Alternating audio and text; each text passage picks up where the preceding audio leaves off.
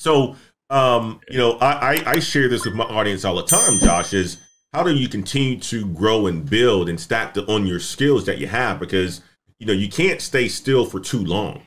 The tech industry continues to evolve. We're already seeing, artificial intelligence and the rapid pace that has gone on and how it has accelerated since ChatGPT in November of last year. I mean, like I use the thing every single day now, right? It's helped me with, my job on a daily basis and create efficiencies that I never would have thought exist, right? So there's a method to your madness. So I want to give you credit on that. So let's talk about this, Josh, right? Like, what part of the tech field do you like the most? Because you went and did the computer science piece. A lot of people ask me all the time, hey, Antoine, I'm going to go to school. Should I do computer science? I'm like, it depends, right? Don't get me wrong. Computer science would be a great degree to get into and if you really want to be technical or you really want to have a strong technical foundation, but there's others that exist out there like ITM, management information systems, right? Information systems, information science.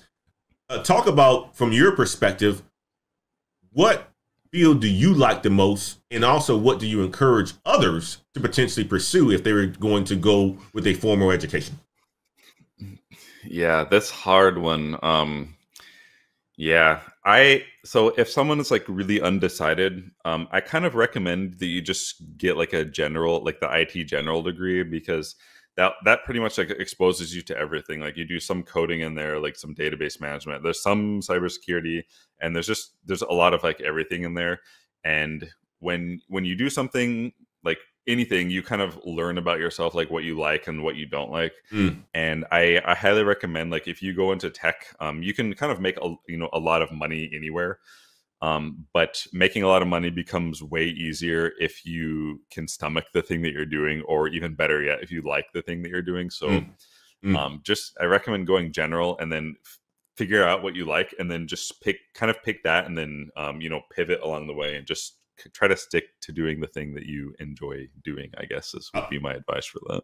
I love that. I absolutely love that, Josh. Right. And that's something that when I educate folks and mentor and coach folks as well, too, especially the younger folks, where they're like, oh, what sort of degree should I get? Or, why information systems, why management information systems? Because it is broad. You do get the exposure of database management, web development, software engineering, coding. You get a taste of it all, and which ultimately can lead you down to a path where you can choose, right? And dive deeper into that field based on what you've learned. I chose the field or the career as a software engineer because I must say, in college, when I would get a coding assignment, I went and did it that same day. I was amped up for it. I loved VB.net.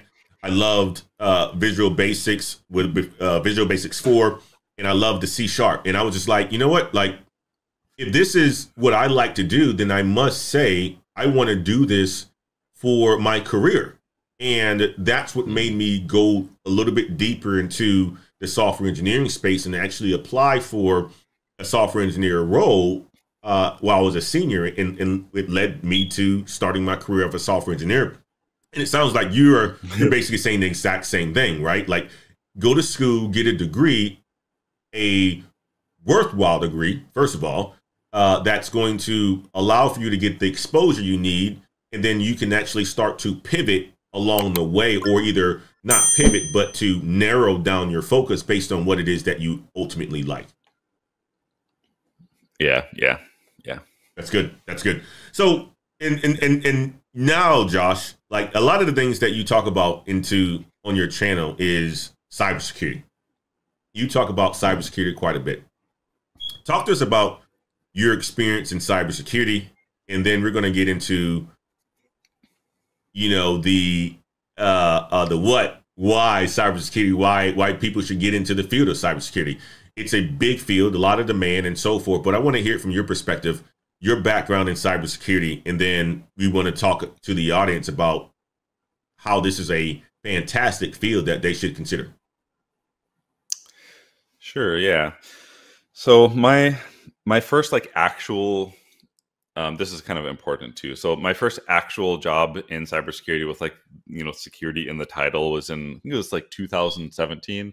My first position was like a senior cybersecurity analyst, which is interesting because it was my first position. I had some IT experience already, but I just applied for this job and I ended up getting it. So that kind of, I want to encourage people to apply to like a lot of stuff, even if they don't think they can get it. But that job was kind of, so there's like a lot of different domains in security. There's like, identity and access management, like device security, physical security, like network security, and then security operations. Like there's a lot, governance. But that job that I had it's kind of like security operations. So I kind of managed and monitored the SIM for this kind of small bank, for when we had some kind of security alerts that would come up. And then I also managed like and set up the DLP system, like data loss prevention. So if somebody, emailed like 500 social security numbers like outside of the company, it would get flagged, right? And I would have to review it, like this kind of thing. It was just like kind of general security operations. And then after that, I had a couple different jobs at like a local government in Washington and King County, where I was doing more so like governance, risk, and compliance. So basically, it would just be doing like risk assessments and security reviews for little projects and initiatives that the government, like King County, was doing. We would like make sure the system they were trying to build or buy was secure, and then if it wasn't, we would try to bring it in line, as much as we could while still allowing the business to function. That kind of thing. And then after that job, I kind of pivoted a bit into like development mixed with cybersecurity as a contractor at Microsoft. If you look up Microsoft Cloud Security Benchmark, I was like one of the original people to kind of work on that. And then I kind of switched into the software development side and still worked on that project, but I was doing more so like automation in kind of facilitating the development of the security benchmark through like, just helping automate things, I guess I could say. So that's kind of my career, I guess, in a nutshell, in terms of cybersecurity. No, that's dope. Like that's dope. The operation side of it, right? But also the development side as well, too, right? That's pretty awesome, right? And that's for the people that's actually watching just this, Josh. You're leveraging all the things that you've learned in your studies, and you are applying them in the real world. Now, one of the things I kept hearing you say is contract. You mentioned that you work for Microsoft in contract roles, right? Why was that the path for you versus more of like a full-time role? I'm glad you asked this, because I talk about this a lot, and I want people to at least, I guess, acknowledge what I'm about to say. So I kind of notice a trend, like people are like scared of contracts because they're like scared of, their job they're scared of getting fired or whatever.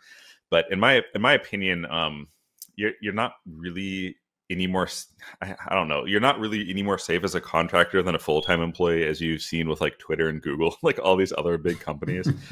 And the reason, and it's ironic because I was a contractor at Microsoft when like 12K people got let go, and like I didn't get let go for whatever reason, or my department didn't suffer cuts. But I prefer contract roles. This is going to sound bad, but I'm going to be candid here. You tend to have like less responsibility as a contractor, or like less expectations, because usually you get paid hourly, and then usually they don't dump a bunch of random stuff on you. You usually get hired for like a specific reason, like to fill some specific role or augment some team in a specific way. Versus if you're a full-timer, it's like a little bit more like they kind of expect more of you, and you're more so like salaried-ish. Usually, it kind of depends, but I prefer that because it's more easier for me to deal with. Also, it's way easier to get hired as a contractor than a full-time person, because the org, they feel like, oh, if they don't work out, we can just like let them go at like the end of their contract. It's kind of like an excuse for them. So it's easy to get hired as a contractor. So for an example of this is my last job at Microsoft. Like the manager they already like kind of knew who I was anyways, and I didn't even interview. They just like, I was interviewing at like Google and Amazon, like Tenable, like already, and it's like absolutely exhausting. But Microsoft was like, oh, like we'll bring you on for, you know, I said I wanted 180K, and I would just drop all my other all my interviews, and they were like, okay, and then they just like hired me, and I didn't have to interview. So I don't know. It's way easier to get jobs as a contractor, and it's nice because like a lot of people are scared of it, right? So if you're kind of the person who takes those things that like other people don't want to do, it ends up being really advantageous for you, and you can get a lot of experience. And like maybe you work the contract for a year and like quit, and then go get another job, kind of like, you know, easily or more easy than a full-time position, and work there for some time, and you kind of can get a lot of exposure that way, and, you know, have kind of less responsibility. So that's kind of why I like being a contractor, to be honest. It's pretty good. No, hey, you got to go back to that number. How much did you ask them for again? 180K. To drop my other.